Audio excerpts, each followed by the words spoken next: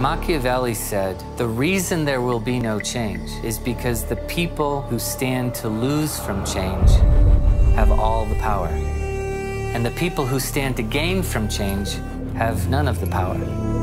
That's describing the global aid system today. I'm glad people want to help. It comes from a good heart.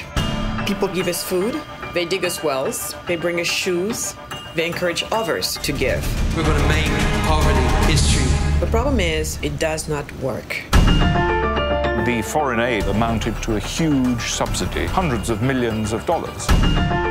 Tom Shoes found the right model that captured this love of people who want to be generous and helpful.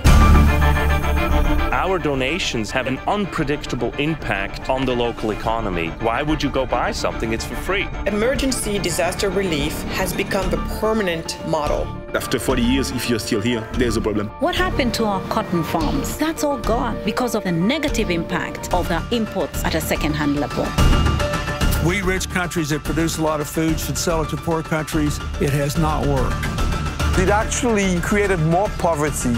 We don't need one more celebrity doing one more campaign. What we need is to no longer be excluded.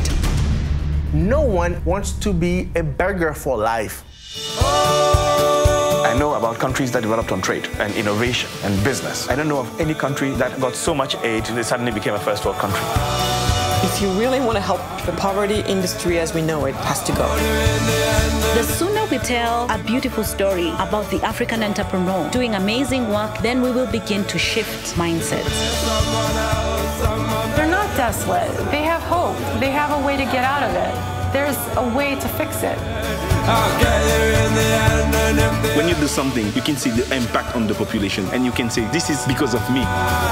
Having a heart for the poor isn't hard, but having a mind for the poor, that's the challenge.